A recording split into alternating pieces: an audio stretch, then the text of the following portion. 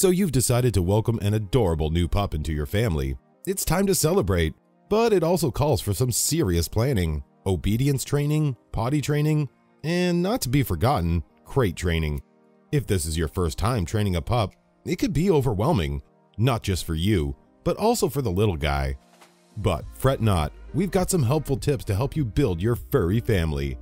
In this video, we'll explain how to properly crate train your pooch so it becomes a positive place for your doggie. We'll also address some questions that you may have been chewing on for a while. But first, subscribe to our channel and click the notification bell. Becoming a doggie mom or dad takes time and dedication, so we don't want you to miss any of our helpful videos to help you along the way. So why should you crate train your dog? Many new dog owners worry that crate training is cruel or distressing for a dog. But when done right, this is hardly the case. A crate can be a favorite place for your dog to hang out, just like a favorite room in your home is to you. As long as you don't use it to punish or hurt your dog, it could be a comfortable and safe place for them. A crate will also save you a lot of headaches. Dogs take time to learn a new routine, so they'll often experiment and do things you may not appreciate until then. Chewing on your shoes or treating your houseplants like his or her toilet is not what the doctor ordered. If you can't supervise your puppy all the time, then you want to limit them to a safe area where they can't cause damage. For shy pups, they'll be howling for joy at the sight of their crate when the house is noisy or crowded. The crate is his personal space to rest in, free from household stress, at least for a part of the day. It will also eliminate some of the pain and frustration involved with house training your curious pup. Even when your pup seems clumsy and messy, they'll try to keep their sleeping areas clean. When confined to a crate, your pup will learn how to hold and strengthen its bladder and bowel muscles. Just remember to set a routine to let your pup relieve themselves outside, so they know the right place to go. But we'll save house training for another video. Lastly, you'll eventually want to take your dog on trips or to see the vet. When that time comes, you'll be grateful that your dog is already crate trained for easy transportation. When done right, crate training doesn't only help you, it creates a well-mannered and well-adjusted member of your new family. Why does crate training work so well? The secret to the effectiveness of crate training is how it takes advantage of a dog's natural instincts. Dogs are den animals. They look for a comfortable, quiet, and safe place when their environment becomes overwhelming. You're providing the space for them with a crate. Just like other den animals, dogs will try not to use the toilet in the same place they sleep. A crate helps them where there is space and where there is need to control their bladder. Dogs thrive on routine. It relieves stress and helps them know what to expect in their new family. A crate is a great base to form the routine that will shape your dog's outlook and life. So, how do you crate train your pup without losing your mind? Start off on the right foot so your pup learns that a crate isn't something to fear. First and foremost, you need an appropriate size crate that will serve as an ideal space for your growing pup. It should neither be too large nor too small, otherwise it will be uncomfortable for your dog. We'll cover this more later in the video, but generally your dog should be able to stand up, turn around, and lie down easily inside the crate when they're at their full adult size. When you first introduce the crate, put it in a central place that's usually near you, such as your living room. Your dog won't like the crate if it associates loneliness and abandonment. The trick is to make it a consistently pleasant experience. Once you have a great location, let your pup get used to it. Walk them around the crate, play in the crate, and hide treats and toys in it. Also make sure that they're clean, soft blankets to sleep in there, or a dog bed that fits. Your pup is more likely to go in when the crate is clean and comfortable. Once your pup is comfortable around the crate, it's time for the next step, getting them comfortable in the crate. Start by feeding your pup in the crate with the door open. If you've played with them around the crate often enough, you shouldn't have trouble coaxing them in. If they appear distressed or unhappy initially, try to force them to stay in the crate. Let them become more comfortable and try again later. Over the next few days, start closing the door bit by bit. When you get to the point where the door is fully closed, stay with your pup while it's playing or resting there and continue interacting. Once your pup indicates it wants out, or after a few minutes, open the door. This signals to your pup that the crate isn't a prison and it's free to come and go. Over time, your pup should start to go in the crate without any coaxing. If you notice this, reward them with a treat to help reinforce the habit. While you're with your pup and going about your daily routine, continue practicing shutting and opening the crate door a few times. This will make your pooch feel that it's normal being in a crate and they won't be distressed that you're gone. Trust us, your pup will notice if you always shut the door and leave. It will resist going in there as they build a negative association. Congratulations, you've taught your pup how to use and enjoy its crate. But there are still some important points to go over. The rules of crate training your pup. Like we mentioned earlier, rule number 1 is to always get a crate that's the correct size. You wouldn't want to sleep in a bed that's too small, and neither does your dog.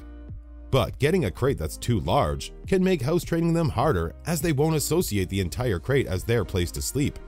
Second, never leave your pup alone in the crate for more than 4 hours at a time. Remember that they're a living, feeling being, and they need time to roam and relieve themselves outside. Plus, not allowing them to get suitable exercise and interaction with their human owners can lead to health and emotional issues with a growing dog. Which brings us to rule number 3. Let your pup exercise before going into the crate. This is super important. Experts recommend 30 to 60 minutes of aerobic exercise on average, but check with your vet to see what's best for your dog. Having too much pent-up energy and not being able to let it out will lead to a lot of stress for your pup. Rule number 4. Make sure your pup has enough water while in the crate. A crate bottle for drinking is great, as there's little chance that your pup will spill and lead to discomfort in the crate.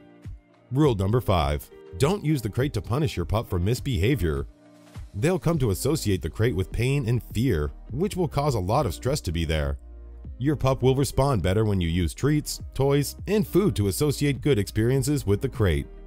Rule 6 is to leave the crate open when you're home, so your dog can go in and out freely when it needs a safe place. Teach your children and guests to leave your pup alone if it goes in the crate. The last thing you need to stock up on is patience, and you need oodles of it. Crate training can take anywhere from a few days to a few months, and during that time, your pup might whine while you're trying to sleep and act out when you forget to lock the crate. Be patient with your pup and yourself. Remember that you're working to create a well-mannered member of your household, and also saving yourself from going crazy. In time, you will succeed. What about the type of crate? The crate you should choose has a big impact on how your dog associates with it. Again, it should be the right size for them when they're an adult. Somewhere over 2 to 4 inches when measuring their adult size from nose to the base of their tail is recommended. Like Goldilocks, you just need to find the right size for them. Crates with adjustable panels are a great option for a growing doggie. They provide more space as your pup grows, and you don't have to worry about buying a new crate every month. You could also choose a crate that fits your dog's adult size and separate it with a box to minimize the space. The crate should also be sturdy and secure enough to prevent your crafty pup from escaping with its paws, tongue, or nose. One of our favorites is the Diggs Revel crate. It's both sturdy and comfortable for most pups. We'll include a link to it in the description below, but any crate can work so long as you make it work for your pup. What about food and water in the crate? You should always make sure your pup has access to water when it wants. You can also give them food, especially if your pup is going to be in there for several hours or during feeding time. Choose non-tip bowls to avoid accidents that can make the crate uncomfortable, or an automatic dog feeder with a timer. Just remember that with feeding comes toilet time, so be prepared to let them go out and do their business when they need to. How do I handle whining? Whining is normal while your pup is getting used to your absence while in the crate. Remember that your pup could also be whining to signal that they need a toilet trip. Young puppies especially have trouble sleeping through the night without a potty break. But if your pup is whining for attention, try to let them get used to your absence. Giving in will reinforce that behavior, so keep them reassured but stick to your schedule. What if they use the crate as a toilet? If the crate is too large, or they're overly distressed in the crate, this could happen. Try sizing down the crate by placing a box or another safe barrier on one end of the crate, and spend more time with them while they're in the crate so they feel comfortable. It could also be a sign that your dog isn't getting out enough. Dogs hate to relieve themselves in their den, but they will if they absolutely can't hold it anymore. Be flexible with their potty schedule and make adjustments as needed. What if they don't like having the door closed? Getting used to an enclosed space takes time.